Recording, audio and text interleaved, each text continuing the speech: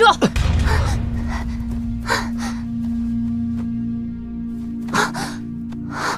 你是谁？为什么对我们穷追不舍？哼！把镇魂珠拿给我！把镇魂珠拿给我！青锁，青锁！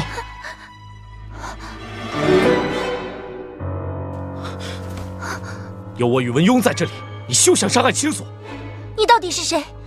为什么要追杀我？为什么？青锁！宇文邕，你快走，不要白白为我送死！你不就想杀人吗？在我宇文邕面前，我想保护的人绝对不会比我先死。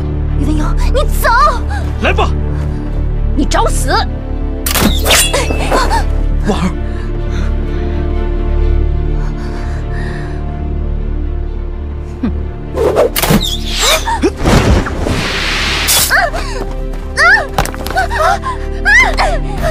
青锁。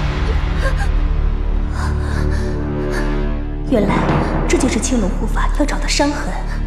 为什么青龙护法会知道元青锁肩头有烫伤？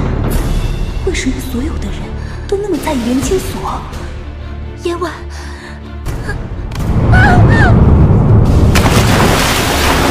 青锁妹妹，青锁，青锁妹妹，青锁，阿勇，阿勇，阿勇，青锁，青锁，阿勇，青锁，青锁，毫无动静。是。大司空和受伤的厨子分别从前后门离开大司空府之后，大司空府内就再无动静了。宇文邕啊，你的火候还不够。主上的意思是，高长恭已经离开长安城了。什么？主上，难不成这次又让高长恭给跑了？他逃得出长安城，未必能安全。主上，属下不明白您的意思。在最早察觉高长恭来到长安城的时候，寡人就给齐国国主传递了消息，擅离职守这个罪名，他是逃不掉的。主上，好一个釜底抽薪、借刀杀人的妙计！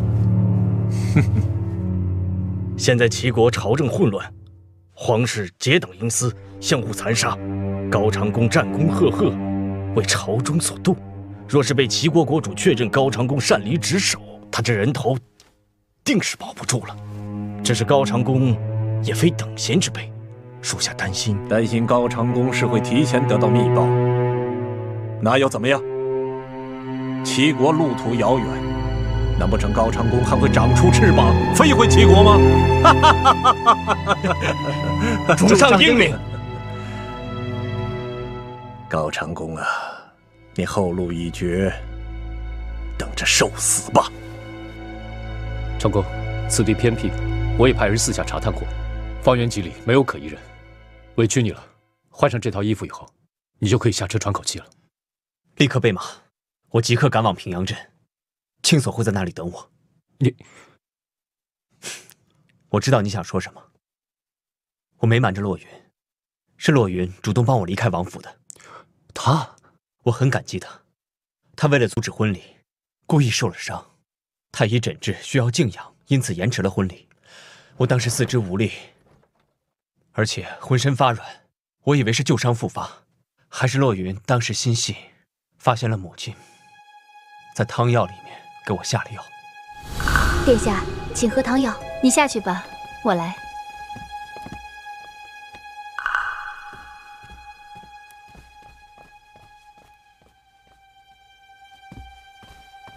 洛云，你……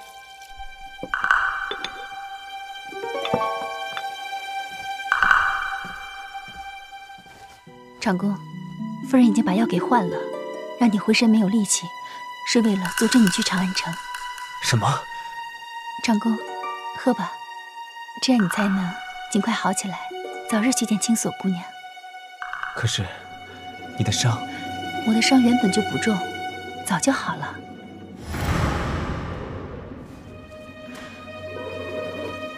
就这样，洛云不动声色地把汤药换掉。只给我吃治伤的药。恢复了几天，我才有力气走出郡王府，来到长安城。这么说，你是铁了心要带袁青锁走了？密信上，明月兄对青锁也是称赞有加。怎么，现在还觉得我不应该带青锁走？青锁姑娘确实是个奇女子，对你也情深意重，只是我有些担心。大丈夫，生而何欢，死而何惧？我高长恭有你这样的好兄弟，知足了。禀告大将军，有密信到。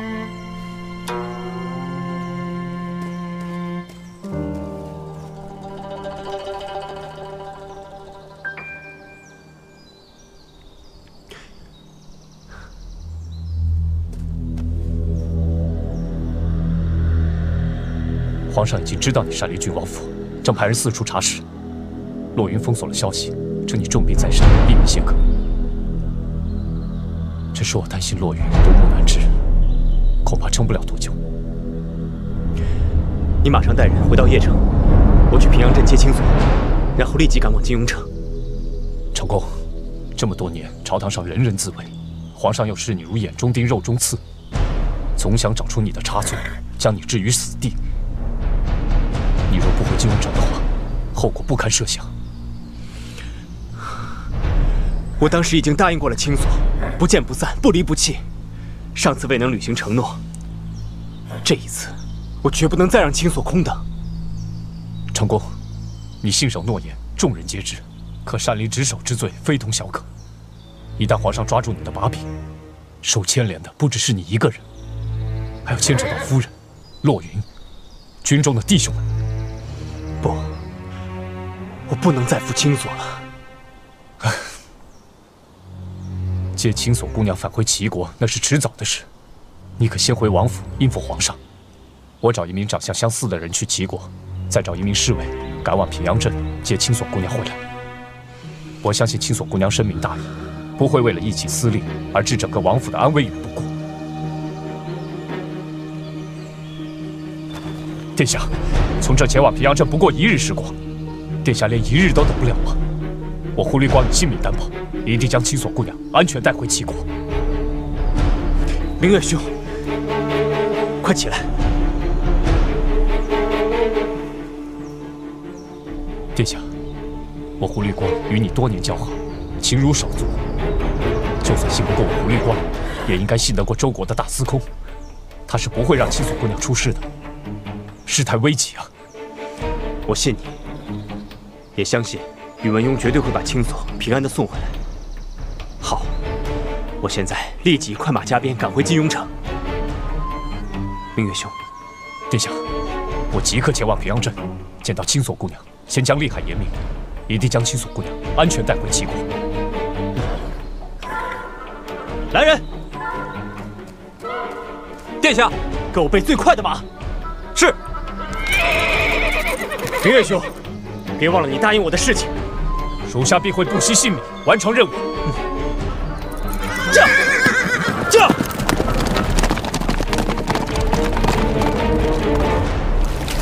那边有没有？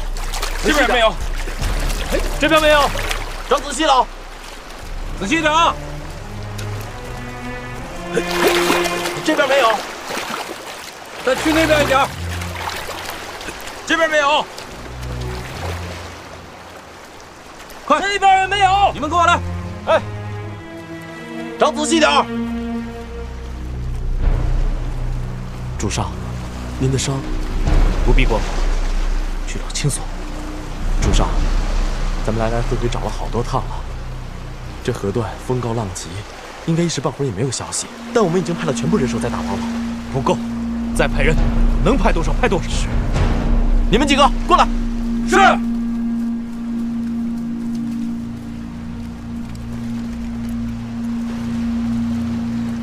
阿勇，你的伤……我没事，得给他们继续找，直到找到为止。你的伤口在水里泡了半天，若不包扎的话，只怕……我们现在不是已经派了全部的人马在打捞了吗？就让我帮你包扎一下伤口。要是让青锁妹妹看到的话，她也会不放心的。大司空，你别担心，婉儿以为没有找到青锁妹妹便是好消息，也许她被人救了也未尝可知啊。我怕他们找得不仔细，你也去找找。大司空是在生婉儿的气吗？怪婉儿没能抓住青锁妹妹，婉儿也很后悔。可是当时婉儿的臂膀被那刺客震伤，你能拼死保护我跟青锁，我很感激。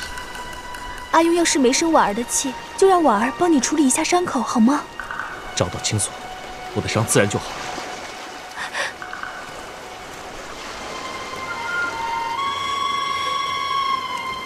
这个元青锁哪来那么大魅力？我倒是希望它被鱼吃了，一了百了。哼！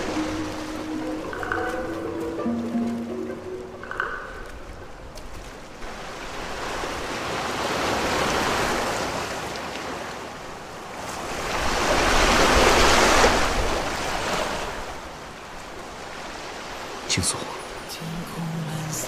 我一定要找到你。一定。冷冷落在心里，梦中的身影冻结回忆，默默的守候，只为你。盛开在悬崖的花，温热今生的牵挂。岁月中的你，相识的为什么这么空？空的好像找到的不是元青锁，而是我自己。青锁，你究竟在哪里？青锁，你离去背影徒留孤独的天下，梦一场。爱恨渺成伤，模糊了初见时的模样。宇文英，你的伤还没好，别动。是你？我怎么会在这儿？你掉下了河，幸好我路过救了你。不过你别担心，你只是呛了几口水晕了过去，身上除了一处剑伤和一些擦伤，没有别的伤了。说起来，你该好好谢谢我才是。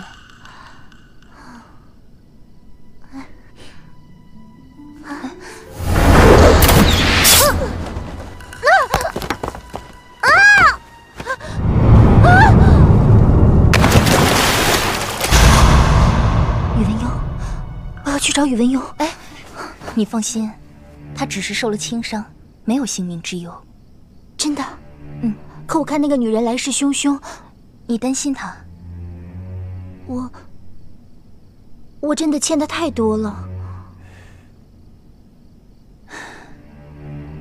自古情字弄人，你若心里没有她，又何必担心她？若你心里有她，为什么又迫不及待地去找别人？你有没有想过，就算他没有受伤，你这么一走，他又如何向别人交代？他的心里又有没有伤呢？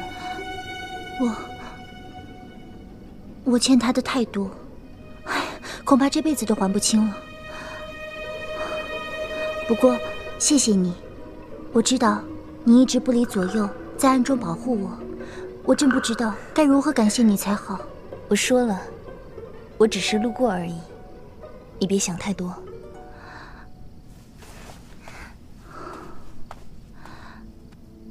这儿是哪里呀？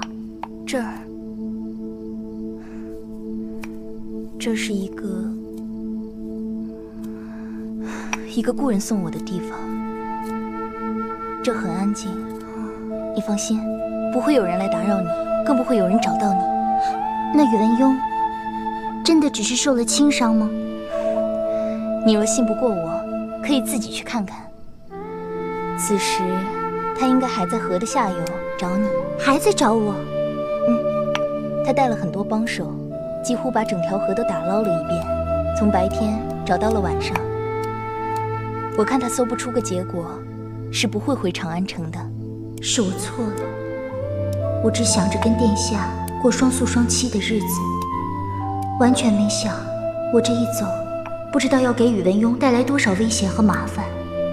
他固守在这里，是想知道了我的下落才肯离去。可宇文护在长安城里虎视眈眈，他该做的不是找我，是如何自保，如何保住皇上。要不要我帮你传个消息？多谢。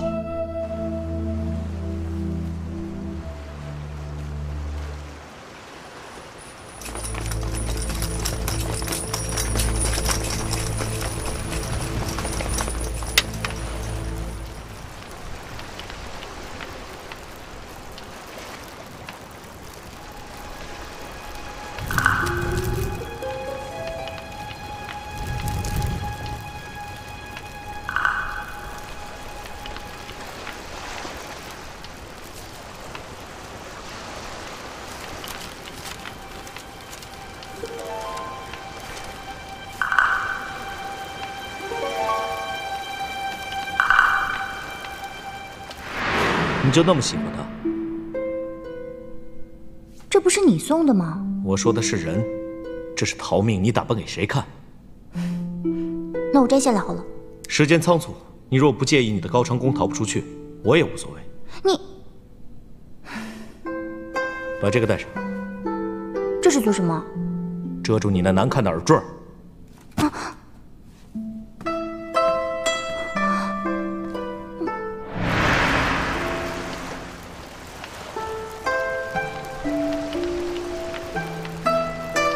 这样吧，我们来约定一个手势。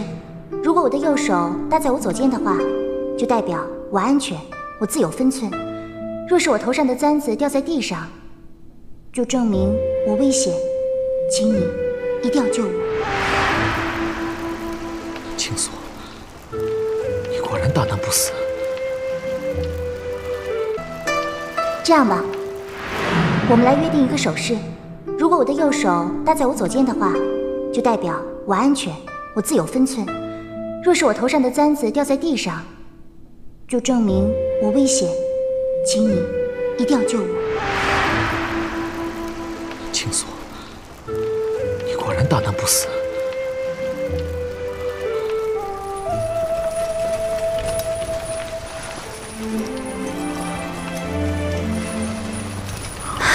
朱少，怎么样？还是没找到？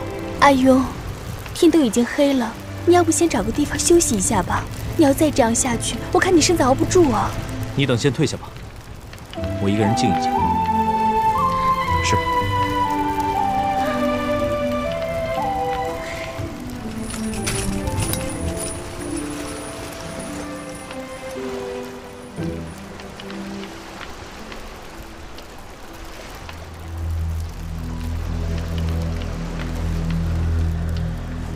青锁在那边，青锁！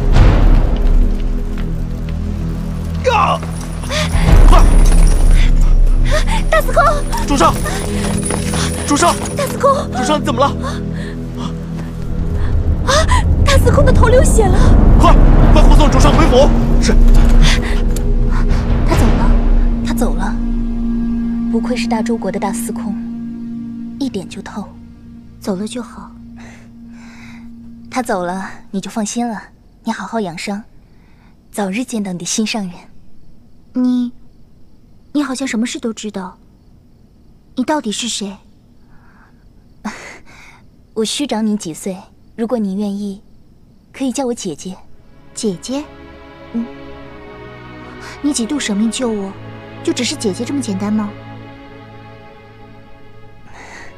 对啊，就这么简单。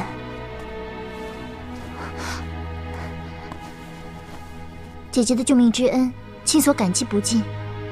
既然姐姐一直在暗中保护我，想必你也知道很多我所不知道的事情吧？姐姐，我只是想知道有关我的身世，我到底是谁？为什么会在这里？又怎么会莫名其妙的卷入这么多纷争呢？我救你，不过是缘分罢了。至于你的纷争，你的身世，又与我何干？所以我劝你，什么都别想了，好好养伤，才能和你的心上人远走高飞。啊！可是你不是也在找镇魂珠吗？我想知道。哎，你别站起来，你的伤口还没好。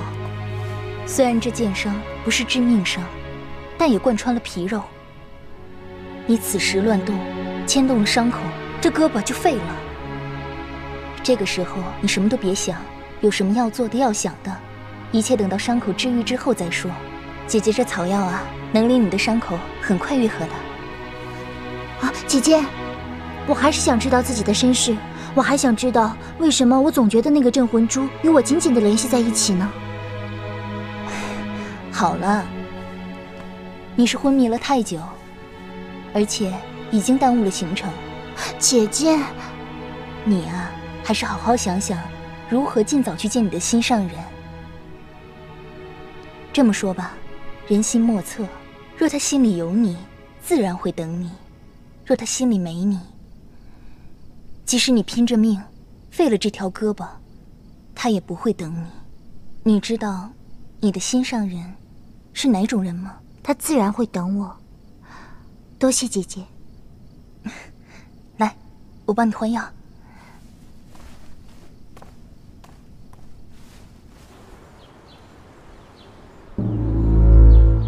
就这些？就这些。大司空好像确实溺水，到现在还在昏迷。御医正在为大司空诊治。依婉儿看，大司空不似作假。宇文邕到底在玩什么把戏？大冢仔，大司空心妻早逝，这是伤痛之时，大冢仔何不……生不见人，死不见尸，你怎么就知道袁清所死了呢？大冢仔的意思是，大司空玩的是障眼法。严姑娘，那袁清所是你丢下河里的，你这样做，难不成是告诉寡人你与宇文邕勾结已久吗？婉儿不敢，婉儿做什么都逃不过大冢仔的眼睛。记住，做寡人的棋子，就算自己心里想要什么，也要忍住。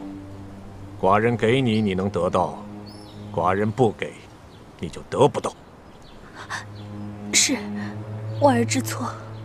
守在宇文邕身边，该做什么，不该做什么，清楚吗？婉儿遵命。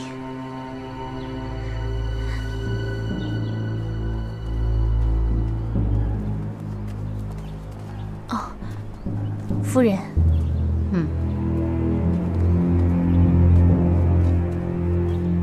夫君。夫人，怎么还是不见好？妾身当时受了风寒，休养几日便是。记得及时给夫人煎汤熬药，若有延误，定不轻饶。是主上。夫人，这里风大，回房歇着吧。那我先走了。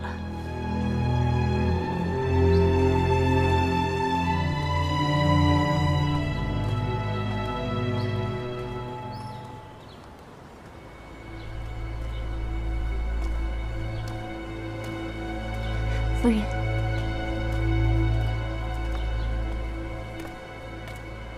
大冢仔，看出蹊跷了吗？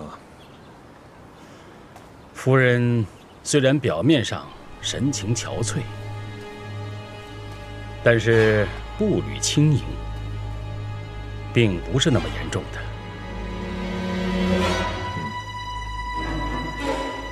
对了，袁清所当真没死吗？这大司空心思聪颖，贫道以为没有得到确切的消息，断断不会轻易恢复的。你是说宇文邕是装病？贫道今晨去大司空落水的地方仔细看过，贫道觉得以大司空的身手，不应在那里跌倒，也不至于昏厥。袁清所的行踪还需道长多加留意。贫道遵命。好，辛苦你了。哪里？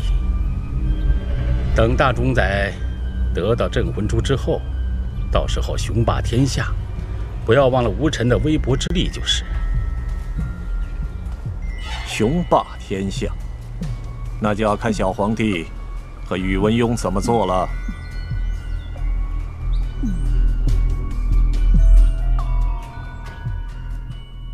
各位御医，我家主上到底怎么样了？怎么还不醒啊？皇上驾到！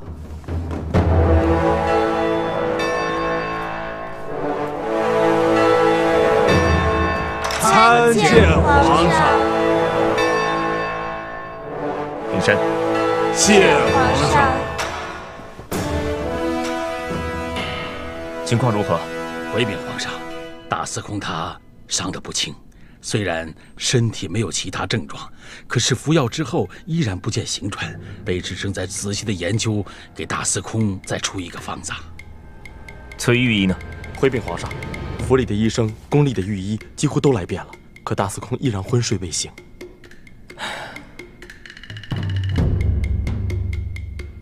今夜之前，若是再找不出方子，就治四弟，小心你们的性命。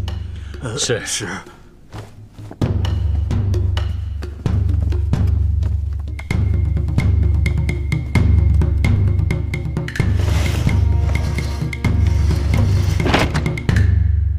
四弟，人都走了。哎，免礼。免礼。四弟，伤得重不重？掩人耳目而已，不会丢皇室的脸的。朕正想着该如何收拾残局，没想到你先来了一个苦肉计。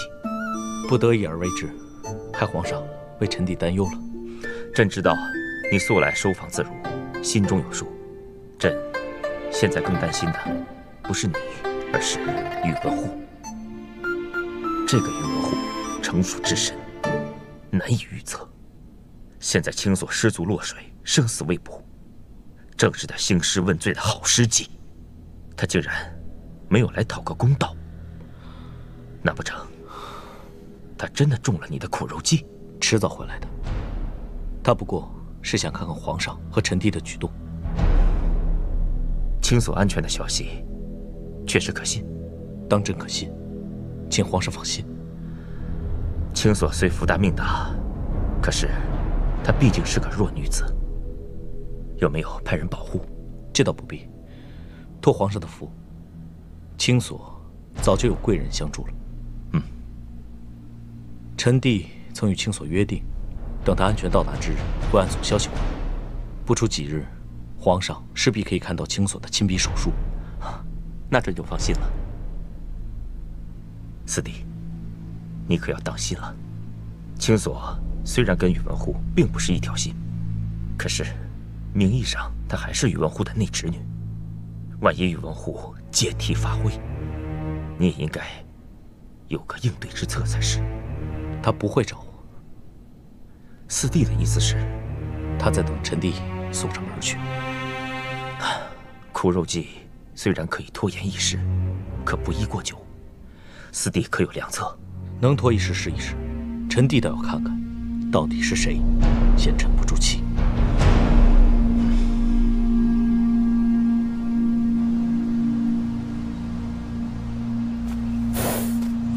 大将军，已经等了一整天了，还是回去歇息吧。这里是去平阳镇的必经之路，青锁姑娘要是来了，必然不会错过。看样子今天又是白等了。再等一会儿，早些接到青锁姑娘，早些回齐国。大将军，都等了5天了，青锁姑娘还没来，是不是出了什么事儿？这里虽然已经出了长安的境地，可依属下看，宇文护那老贼狡诈多端，万万不能松懈。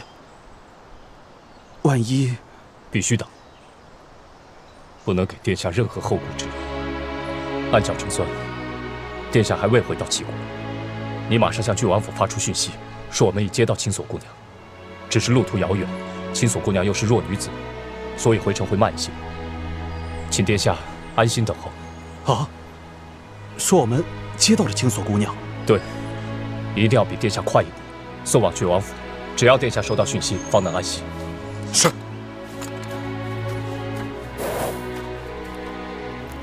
青锁姑娘，你为何还不来？我狐狸光不能在此久候。我并不是怕死，是怕被宇文护抓住痛脚，两国再起争端。再有2天，如果2天之内你还不来，我就只能先回齐国了。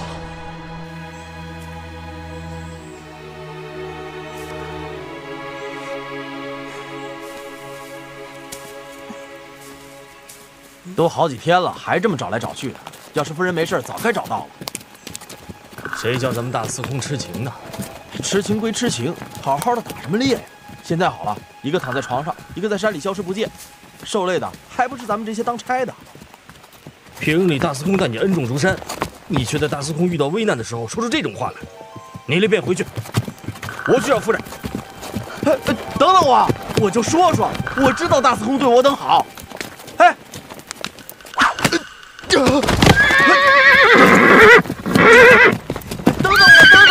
打听了，你叫我怎么回去？等等啊！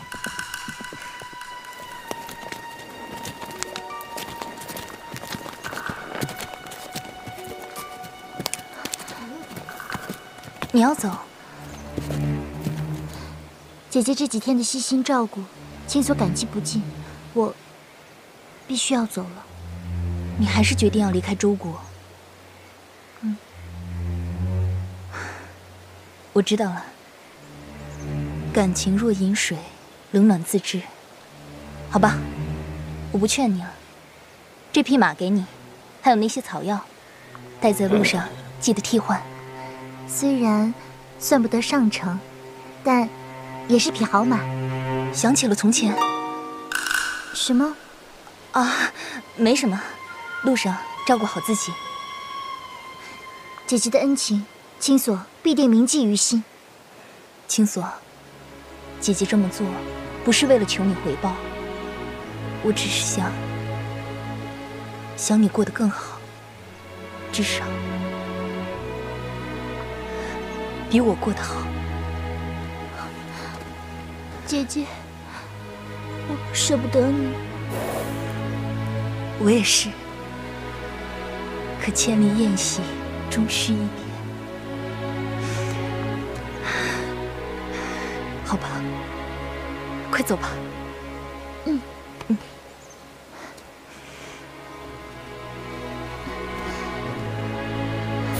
姐姐，有缘再见。有缘再见。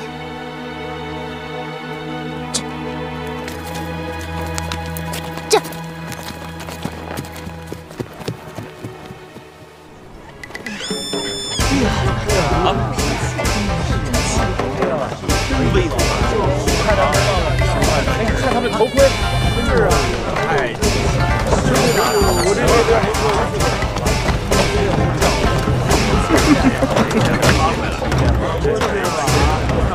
一辈子，哎呦，我这辈子什么事？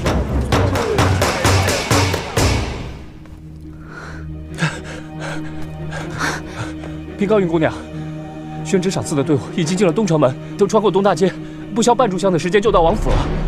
云姑娘，这可怎么办？殿下到现在还没有消息，那些大臣们3番5次上门造访，一定是见不到殿下，就到皇上的耳边去吹风。皇上未辨真假，才假意派人入府赏赐，纸里包不住火呀。到时候殿下再不露面，擅离职守和欺君罔上可都是死罪啊！不要急，再去打探。是。云姑娘，我看你还是快走吧。消息传给了狐狸大将军那么多天，殿下还是没有消息。依风而看，殿下是赶不回来，或者干脆就是不想回来了。不，殿下会回来的，他不会丢下王府不管，丢下金庸城的百姓不管。风儿，去，把殿下的官服拿出来。姑娘，快去！我知道，殿下这时候一定是在快马加鞭赶回金庸城。只要他一回来，换上官服，立即去接旨。姑娘，您不要再做梦了，快去！是。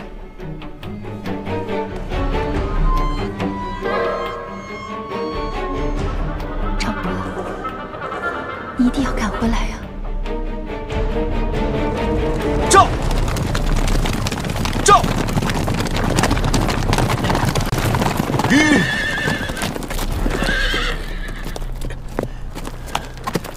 殿下，要不休息一下，继续赶路。是。这！这！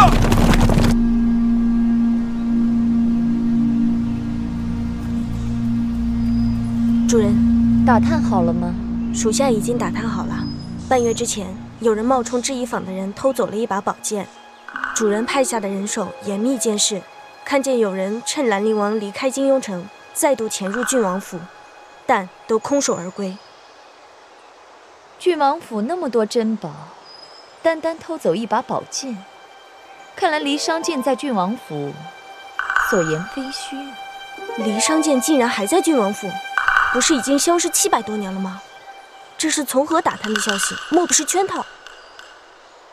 是不是圈套，我自然知道。可你知道不知道，不该说的话说出来，是什么后果？主人饶命，奴婢不敢。今日郡王府混乱异常，倒是个下手的好时机。就让我来个落井下石吧。高长恭，怪就怪在你命不好。哼！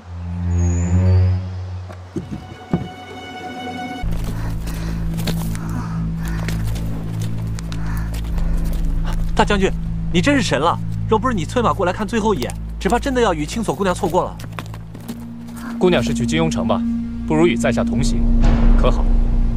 你是特意在这里等我的吗？在下等候多时了。他呢？天下有关乎整个郡王府命运的要事赶着去办，特地嘱咐在下在这里相候姑娘。事情分轻重缓急，殿下能留大将军在这里等我，我就知道殿下没有忘记诺言。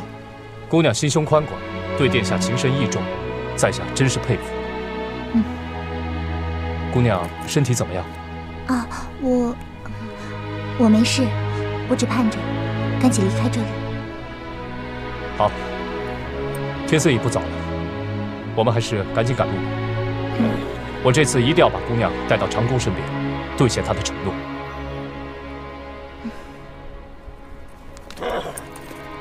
这。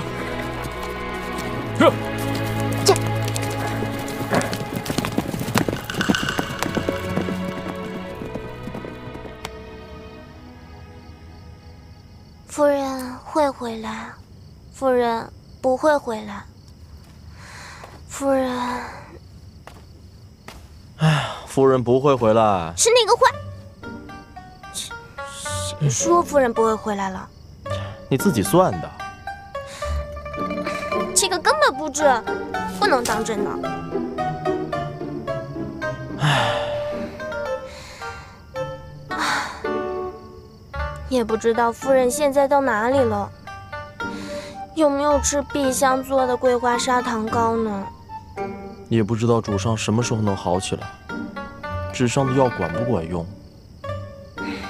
希望夫人过得好，希望主上能够快点好起来。唉，夫人不回来，主上也很难好起来啊。哎，我说楚总管，你没看见我心情不好吗？没看见我很担心夫人吗？这时候你来捣什么乱？心情很不好，担心主上和夫人是我的专属动作，好吗？你来这捣什么乱？你不是专门负责没心没肺、嘻嘻哈哈的吗？怎么现在也沉下脸来，唉声叹气的了？都怪你，被你传染了。哎，你说，咱们夫人会不会找不到她想找的人呐？那怎么可能？那可是赫赫有名的高长恭。高长恭又怎么样？赫赫有名又怎么样？能有咱们主上好吗？有吗？这个，我一看就知道没有主上好。你见过高长恭？没见过。没见过，你怎么知道没有咱们主上好？我就是知道。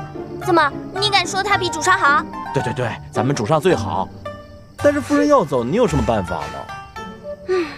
最好这个高长恭出尔反尔。咱们夫人没找到他，这才意识到原来主上才是真爱。最后夫人还是要回到主上身边的。然后呢，夫人和主上就过上了幸福快乐的生活。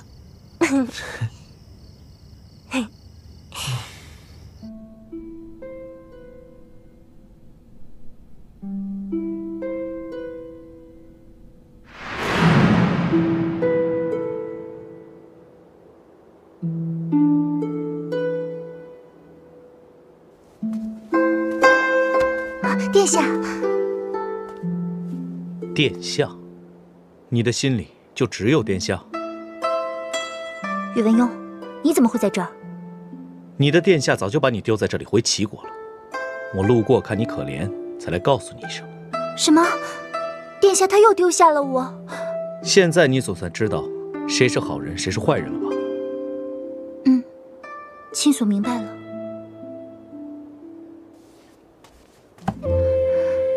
那你知道该怎么做了？大司空一直都对青锁很好，是青锁鬼迷心窍。现在我都明白了，从此以后，青锁的心里只有大司空一人。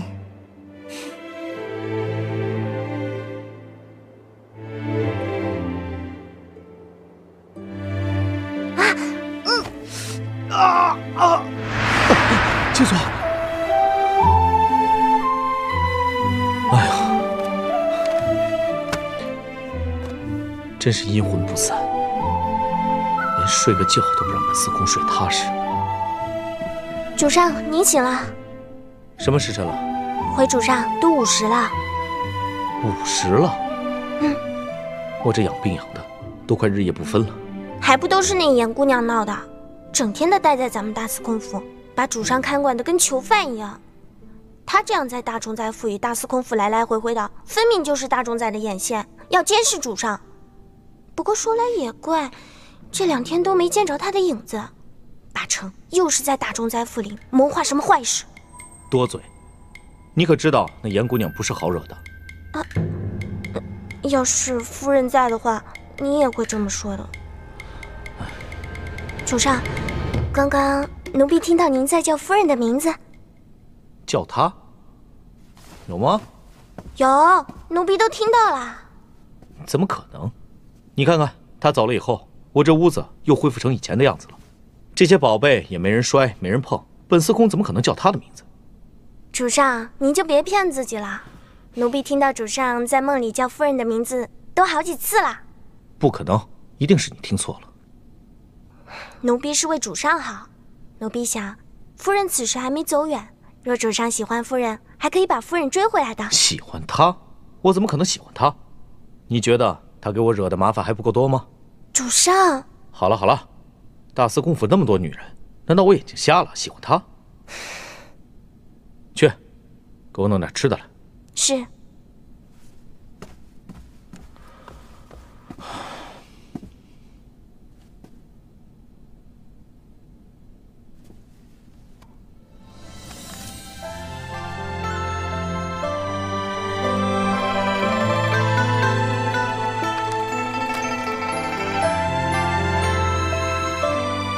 怎么觉得好像少了点什么？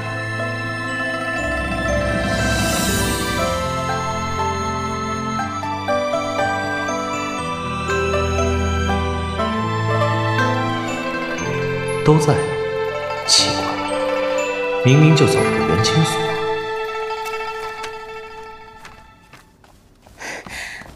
殿下，还是没有找到云姑娘。殿下，王府的每一个角落都找遍了，都没有找到云姑娘。殿下，这可怎么办啊？云姑娘从来没有自己一个人离开过家门。殿下，何宫人此时还在别院，您这个时候出去，只怕会坏了大事。洛云消失的蹊跷，我不能坐视不管。可现在毫无头绪，就算您出去，也未必能找到洛云姑娘。殿下，大局为重。好，我就暂时不出去。你立即增派人手，就算把整个金庸城翻过来，也要把洛云找回来。是。这里就是清水镇了，再往前就是小春城。小春城是周齐两地的交界，姑娘很快就能见到殿下。没想到这么小的城镇居然有这么多的人。在下之前到过这里，人远远没有这么多，现在人流拥挤，倒是有些奇怪。爷，房间已经订好了，就在清水楼。天色还早，我们不赶路了吗？说实话，姑娘的骑术确实不错，只是一路奔波，姑娘身上又有伤。如果这样下去的话，殿下肯定会责怪我的。你去做你的事吧。是。我的伤已经好的差不多了，再说姐姐的药很管用。你一个弱女子能坚持到现在，已经很不容易了，还是休息一会儿。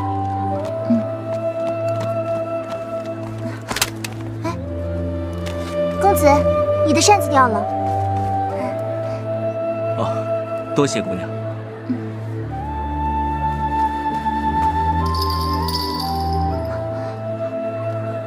这是什么声音？怎么这么熟悉呢？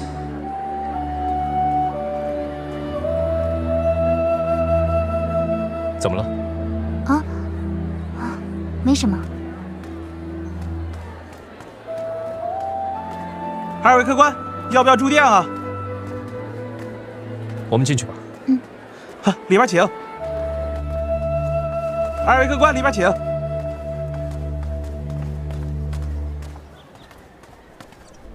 哎，这边请。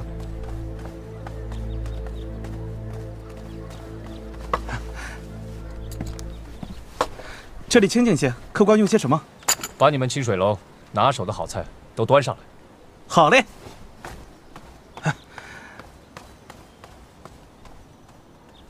里边请。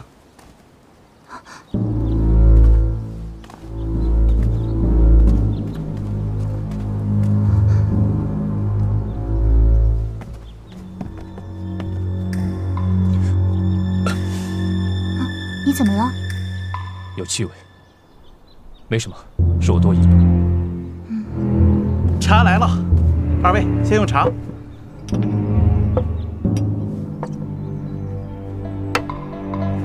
客官，您这是？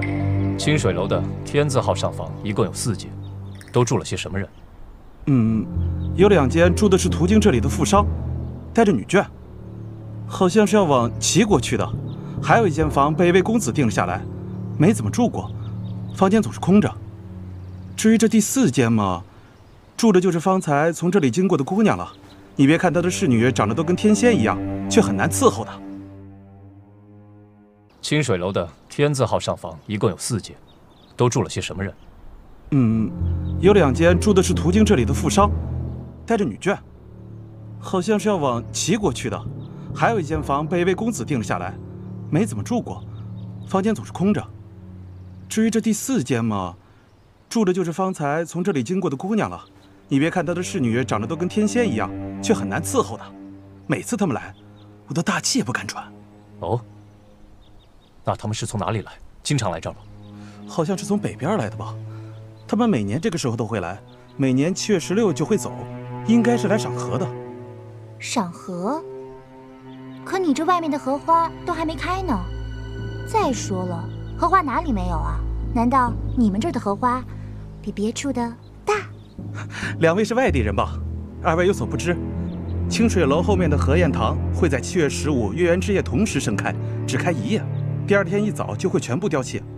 我们这儿的荷花虽然不比别处大，却比别处鲜艳动人，不然怎么会有人特意过来赏荷呢？哦，那今晚我可要好好看看了。哎，不过今天是7月15，也就是中元节了。说的是，中元节就是鬼节。传说这一天，阎王会下令大开地狱之门，让那些终年受苦的冤魂厉鬼走出地狱之门，让他们获得短期的游荡，享受人间血食，是个阴气极重的日子。这荷叶塘的荷花，专挑这个日子盛开，真是诡异啊！2位说的是，其实如果不是这日子邪乎，这样的美景怎会每年只有很少的人来欣赏呢？除了那位白衣姑娘每年都来外，没有人是特意过来赏荷的。不过呢，今年例外，这镇上的陌生人越来越多了。啊？他每年都来这儿，住得离这很近吗？应该不是吧？他们每年都从南方来，这次却是从齐国那边来的。你没见他们进来的时候还带了一只长条的大箱子，珠光宝气的，大概是走生意的吧？给我拿壶酒过来。好嘞，您稍等。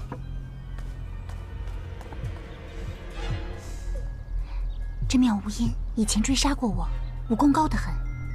大将军，你千万不要轻举妄动啊！哼，我看姑娘对那荷花倒是颇感兴趣，在下倒想劝姑娘不要轻举妄动。为什么？百鬼出行，姑娘还是待在客栈里为好。看来大将军是对荷花没有兴趣喽。我只对殿下的承诺有兴趣。好吧，今晚我要是耐得住性子的话，我就不去看荷花。啊，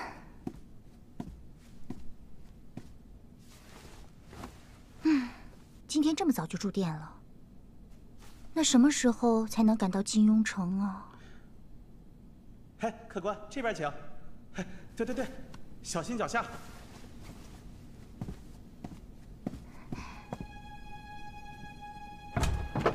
嘿，客官这边请，荷塘已经给您包下了，您放心，今夜绝对不会有人打扰您赏荷的。闪开，离我家主人远点。是。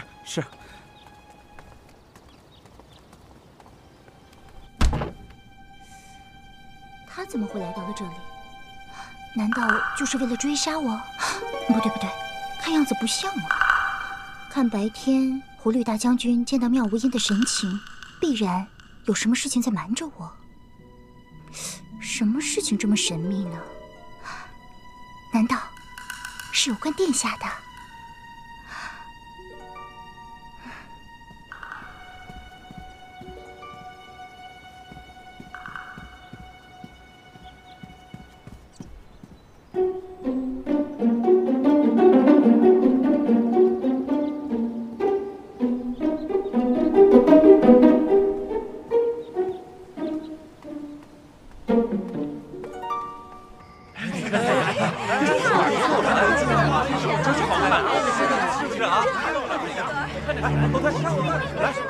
后退一点。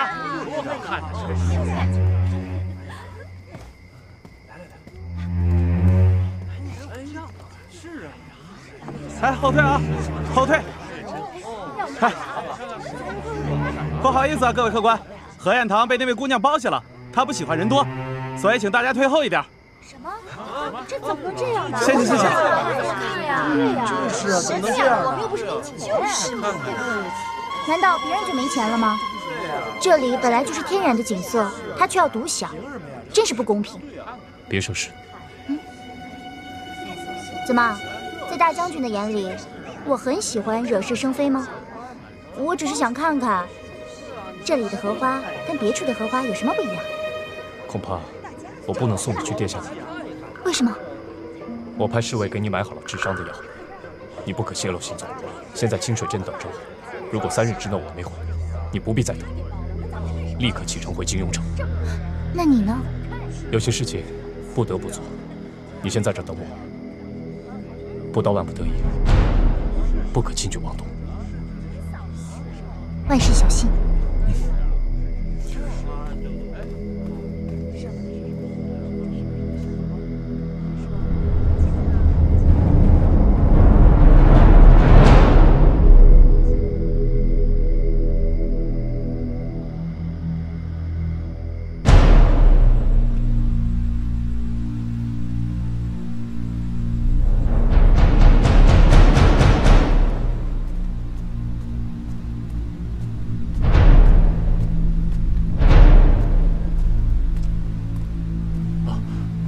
将军，东西都买好了，还接到郡王府的消息，好像洛云姑娘不见了。传消息给郡王府，说我这里有洛云的消息，让殿下无需着急。洛云姑娘来这里了，没你的事，按我的吩咐去做。是。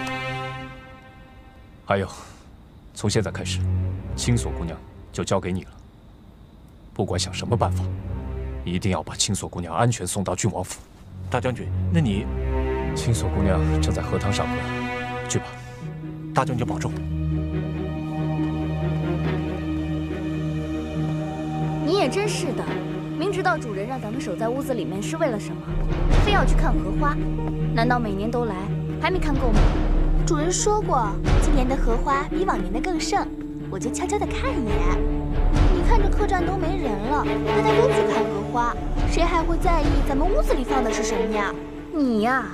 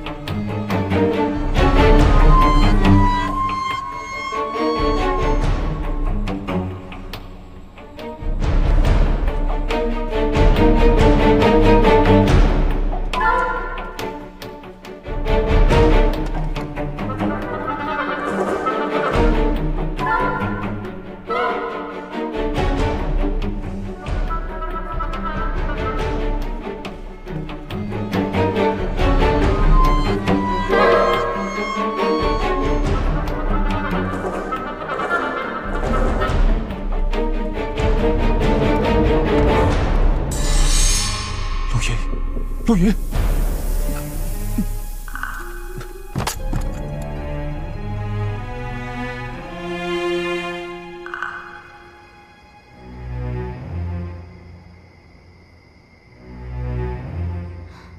这妙无音摆开这么大的阵势，到底是要做什么？哎，看，那荷花马上就要开了啊！是吗？马上开了，这里有奇景啊！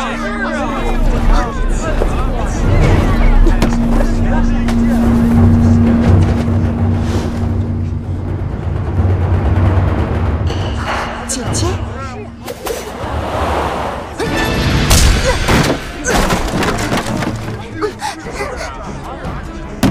桃花，你闹够了没有？就以为你会弹琴吗？本姑娘也会。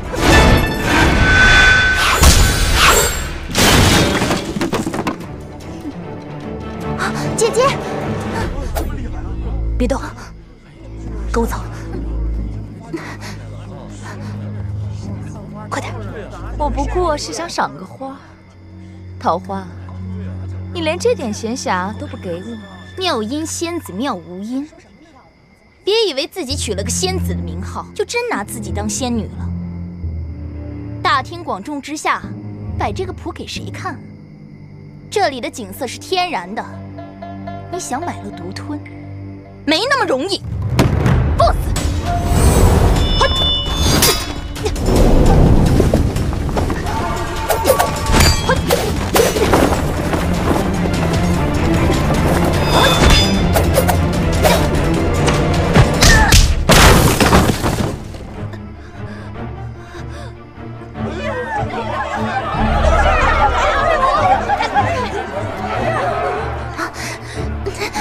想死你就动动看。怎么，看我没被淹死，还千里迢迢的到清水镇来追杀我？你可真执着！你到底居心何在？就算是喜欢宇文邕，吃醋也不至于吃成这样吧？少啰嗦！想杀你的不止我一个，你最好乖乖听话，否则……我才不要听你的话！我连死都不怕，我还怕你威胁我吗？那桃花呢？你不顾自己的性命，也不顾你救命恩人的性命吗？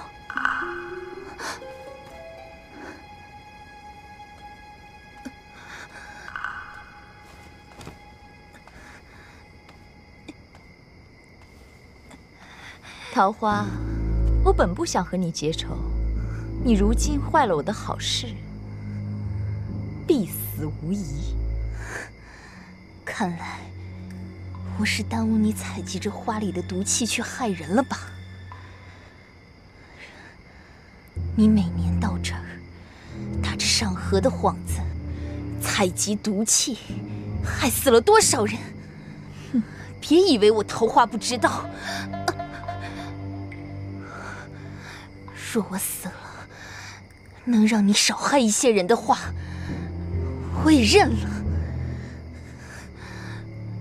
天罗地宫就是人间炼狱，天罗地宫的人都是喜见不得人的、见不得人的妖魔，你却要偏偏装出一副出尘仙子的模样，真是让人觉得可笑。住手！啊，萧无尘，桃花，你别忘了，你也是天罗地宫的人，适可而止。是又怎么样？当初不是你一手把我逐出宫的吗？可我一点也不在乎，天罗地宫的人全都是魑魅魍魉。哼！可你们一个个却都喜欢伪装成圣人，谁能想到江湖上传的神乎其神的无尘公子萧无尘，竟然是一个没心没肝、任人摆弄的傀儡罢了。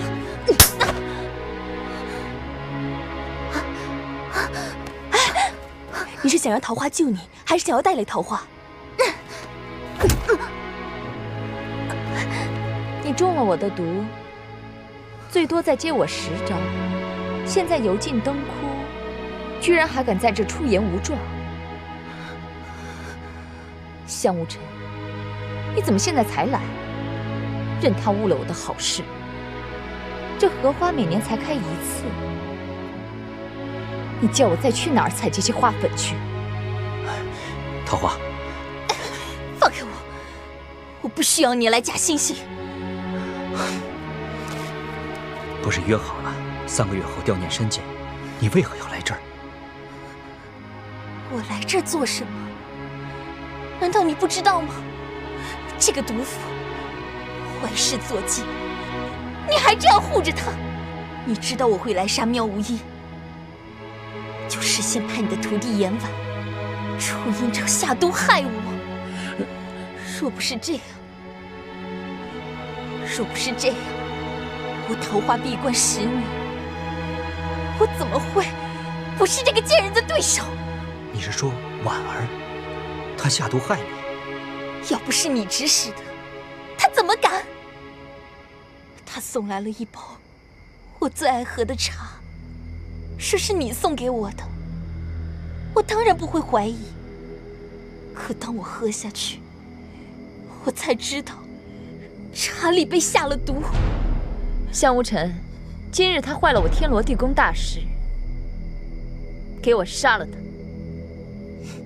你在命令我吗？梁子是你结下的，难道不该由你亲手了结吗？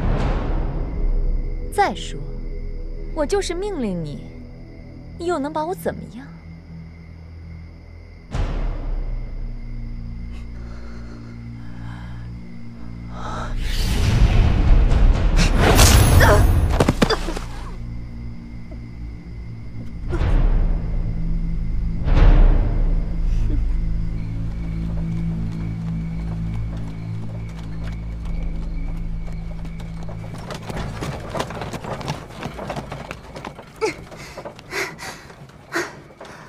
放开我！这是牛皮做的绳子，别说你了，就算是有武功的大汉，也未必能挣脱得开。严婉，你真卑鄙！你明明就已经害过我1次了，你到底还想怎样？瞧瞧你这张脸，要姿色没姿色，要风情没风情。高长恭跟阿庸为什么都要围着你团团转？你倒是说说看，你使的是什么手段？你……姐姐，你真的想知道吗？对，我确实学过一些御夫的本领，得到了真传。姐姐若是放了我，我就跟姐姐切磋切磋。我要是跟你一样傻，还能像现在一样抓了你吗？婉儿姐姐要是跟我一样傻，宇文邕说不准就会喜欢姐姐了。不过我倒是觉得，姐姐就是聪明过头了。试问天下哪个男人能喜欢一个比自己心眼多、诡计多端的女人呢？那样才傻吧？什么诡计多端？你最好赶紧放了我。要是让宇文邕知道是你让我坠入河中，现在还这样绑着我，你认为他是会谢谢你，还是会立即娶了你？你还好意思说宇文邕？你身为大司空府的侧室，却跟别的男人私奔到这里，还要去往齐国，你以为阿雍还会要你？我劝你就对阿雍放手吧。难道你就这么喜欢宇文邕吗？我看不见得吧。别装得这么钟情。你是天罗地宫的人，跟在宇文邕身边，无非是为了得到镇魂珠。你以为宇文邕会不知道吗？我堂堂渝州刺史家的姑娘，会稀罕一颗小小的镇魂珠？我当然是为了阿雍好。还有，阿雍迟早都是我的。那就要看婉儿姐姐会怎么做了。婉儿姐姐，这是要带我去哪儿啊？去一个你永远都回不来的地方。有镇魂珠的消息了吗？回去再说吧。你在这里等了这么半天，难道还不能确定桃花已经经脉俱毁，回生无望了吗？你在怪我？不敢。桃花毕竟是4大护法之一，从小一起长大，我这一掌足令他回天乏力。可我也无法眼睁睁看着他当我的面咽下最后一口气。我知道你善良，也罢，咱们走吧。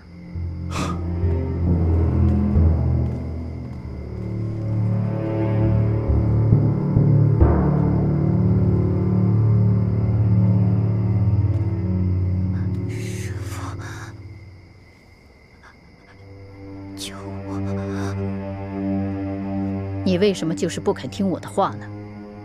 你在昆仑山顶练你的武功就是，为什么就要跟师父作对？要保护元清所，要跟在他的身边，还要跟到清水镇来。师父，求你放过他，放过他！你现在连自身都难保了，还在为他求情。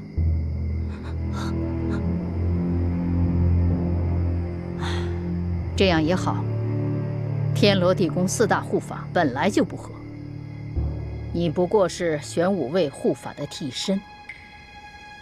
你死了，妙无因他们会认为4大护法只剩下他们3个，就会放松警惕。这样一来，真的玄武卫护法才有机会出手。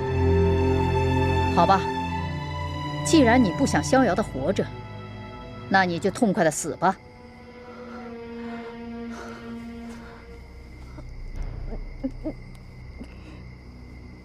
你经脉俱毁，只能再活1天。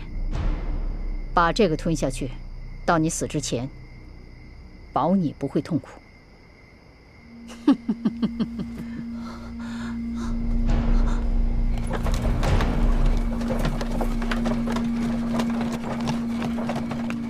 看样子，你一定要除掉我才甘心了。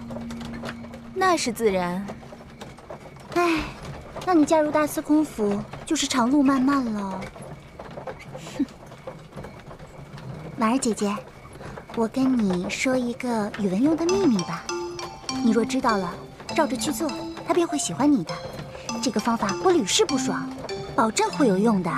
一般人我还不告诉他呢。想逃跑？不会，你都说了，这绳索是用牛皮制成的，我怎么可能跑得了呢？唉，人常说人之将死，其言也善。我不过是看婉儿姐姐你一片苦心，喜欢宇文邕，很感动罢了。我已经离开大司空府了，没什么好跟姐姐争的，就想帮姐姐一把。除非婉儿姐姐另有所图，不想得到宇文邕的心。那，你说说看。宇文邕，什么？哎，你站住！敢骗我，看你是不想活了！是谁这么大呼小叫的，惹了本公子的惊梦？姑娘，是你，你们这是？没你的事，快闪开！公子当心，这女人凶得很。依在下看，这位姑娘并非情愿与姑娘同行。姑娘不是强抢民女，便是逼良为娼。在下不能眼睁睁看着这位姑娘被你掳走。我强抢民女，逼良为娼，我看你是找死！小心！试试看，看谁手快。袁清锁，算你命好。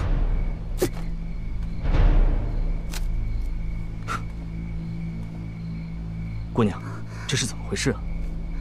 多谢公子，请问公子尊姓大名？在下诸葛无雪。姑娘啊，我叫袁清锁。诸葛公子的救命之恩，我只能来日再报。我还有别的事，我先走了。哎，姑娘。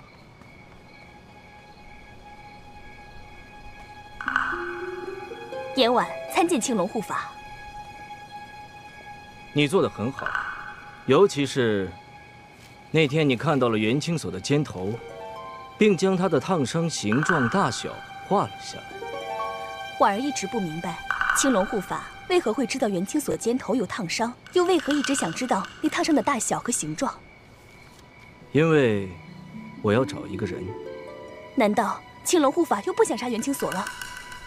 杀他？为什么要杀他？我答应你的是让你得到宇文邕，我可没答应过你杀掉袁清锁。你，袁清锁不死，大司空怎么会答应待在我的身边呢？我答应你，让袁清锁去一个宇文邕永远都找不到的地方。袁清锁都要去齐国了，那跟永远离开宇文邕有什么区别？青龙护法这是在哄我吧？去齐国难道就不会回来了吗？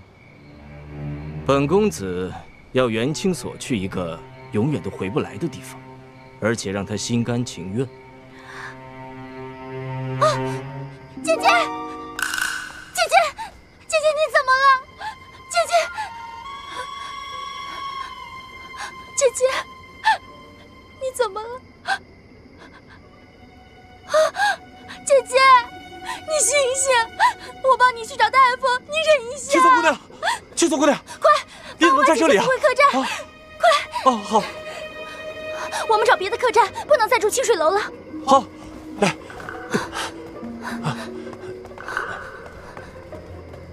年年都来看荷花，难道你还看不够吗？居然叫这个凡夫俗子钻了空子，险些把人救走。要是传出去，你叫我的脸往哪搁？主人饶命！要不是看在你从小就跟着我的份上，我真恨不得现在就杀了你。真是晦气，荷塘边来了个桃花搅局，弄得我半点毒分都没踩到。现在又出了这档子事儿，主人要不要把这男人丢出去？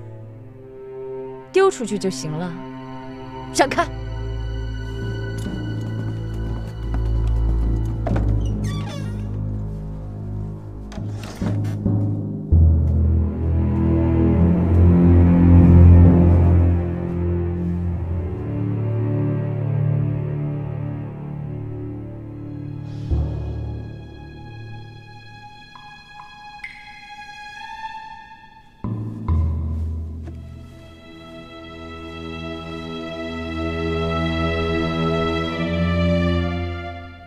看着他，喜欢吗？喜欢。喜欢就要帮我做一件事。就算高长恭出现在你面前，你也要给我把他杀了。知道了。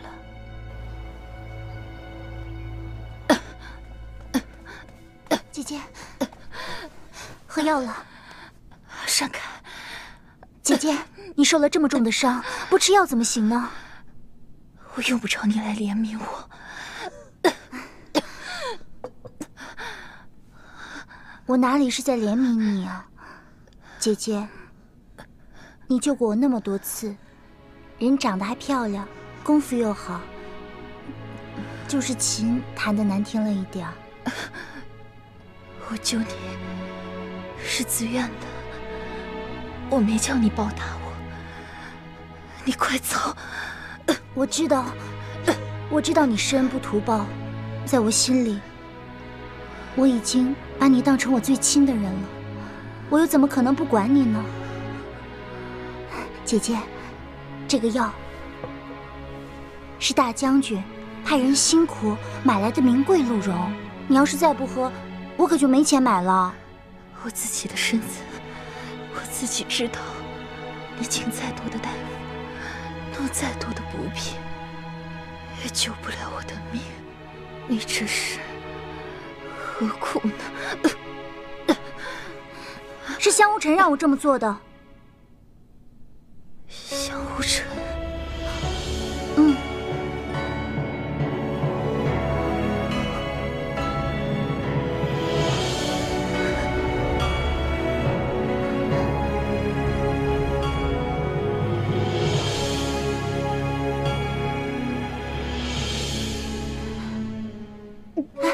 慢点，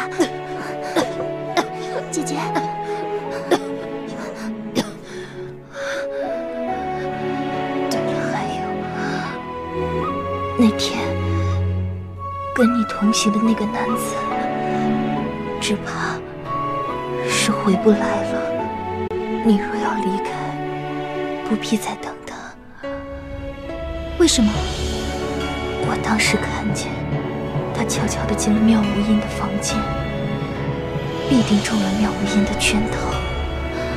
想必此刻他是已经成了一具死尸。他是齐国的大将军，想来妙无音他们不会那么轻易对他下手的。你真傻，看来你真的不知道天罗地宫是什么地方。别说他是将军，就算他是皇帝，他们也照杀不误。这天罗地宫到底是个什么样的地方？传说中，它封存着一统天下的秘密。它是冥界的入口，也是人间的修罗场。没有人知道它在哪里，却都知道它的存在。但凡得罪天罗地宫的人，都会死得很惨。可是他们不知道，天罗地宫真正可怕的，不是四大护法，而是足以毁天灭地的力量尚未苏醒。四大护法，香无尘、妙无音，莫非？对，谁能想到，江湖上变幻莫测的无尘公子香无尘，竟然是镇守天罗地宫南方朱雀位的护法。而弹得一手天籁之音的妙音仙子，实际上不过是个卑劣妖女。天罗地宫所有人都是魑魅魍魉，他们每一个人都在互相残杀，勾心斗角。那到底谁才是天罗地宫真正的主人？他们又为什么一直缠着我来找镇魂珠呢？青锁知道的太多，对你没有好处的。有时候，并不是一无所知就可以置身事外的。妙无言，他一心想当天罗地宫的主人，哼！可是他不配。天罗地宫几百年的封印就要解开了，到时候一定会天下大乱。姐姐，姐姐不会的，不会那么可怕的。想要解开天罗地宫的封印，反正没有那么容易。再说，就算真的发生，也跟我没有关系了。妹妹，谢谢你，在我最后的时光一直陪着我。常人直至锦上添花，落井下石，可是又有几个人可以雪中送炭呢？姐姐，我跟姐姐一见如故，就好像已经跟姐姐做了很久的姐妹了。姐姐几次舍身相救，青锁实在是对姐姐感激不已。只可惜，萧无尘还是听了妙无垠的命令，对姐姐痛下毒手。还有那个严婉，他暗中下毒，手段用尽，姐姐。严婉所下的毒，不足为惧。萧无尘那一掌，也并非致命。真正震断我心脉的，是妙无垠那一掌。他在指甲里藏了天罗香。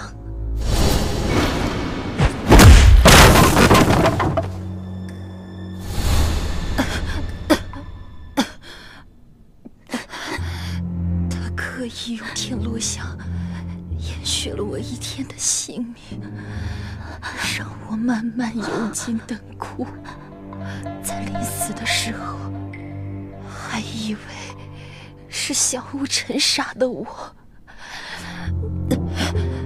可是，我跟妙无垠从小一起长大，没有人比我更了解他。萧无尘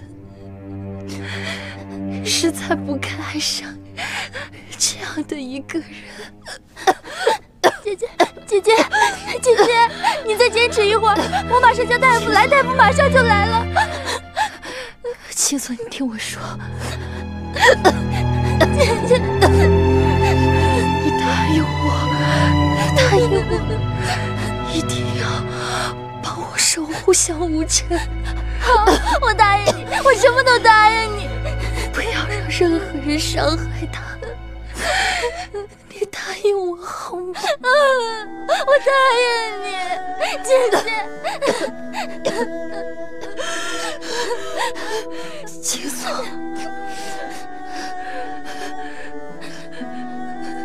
青锁，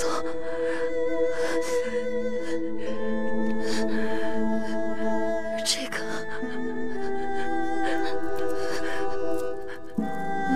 给你，快去找你的心上人，去找高长恭，找到他，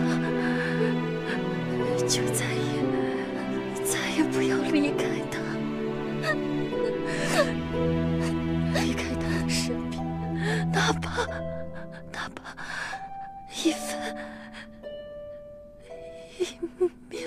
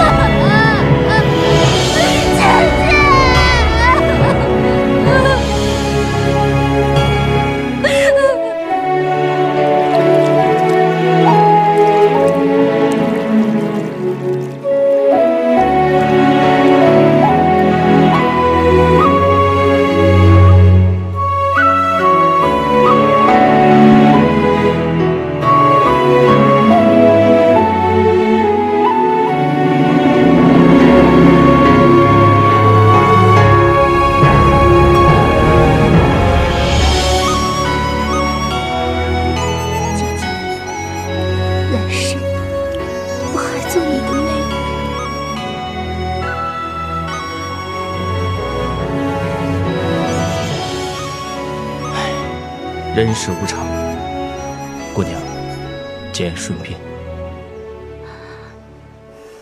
多谢公子，姐姐吃了那么多的苦，现在的这样，也算是一种解脱。可惜我知道消息太晚了，若不然，还可以把那位姑娘护送到小春城疗伤。公子有这份心，桃花姐姐在九泉之下也会很感激的。哎，姑娘，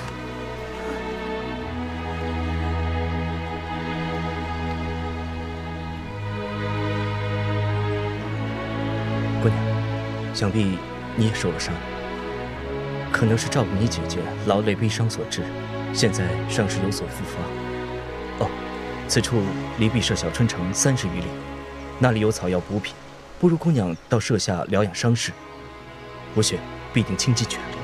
我没事，多谢公子的美意。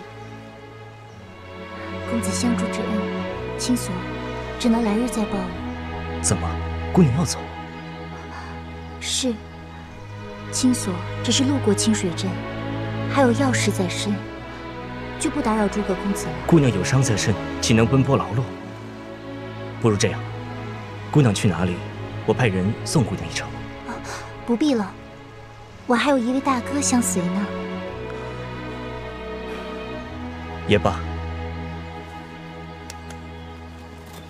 在下虽与姑娘一见如故，可也猜想姑娘会有要事在身，不便久留。这是在下准备的一些补品，本来想送与姑娘，给姑娘的姐姐服用，现在只好送给姑娘，带在路上备用。还有那2匹马，虽然算不上千里良驹，不过也可替地脚程。多谢公子美意，我在下只是想略尽绵薄之意，姑娘不会嫌弃吧？那好，我的马确实也该换了。多谢诸葛公子。姑娘，路上多加小心。诸葛公子，告辞。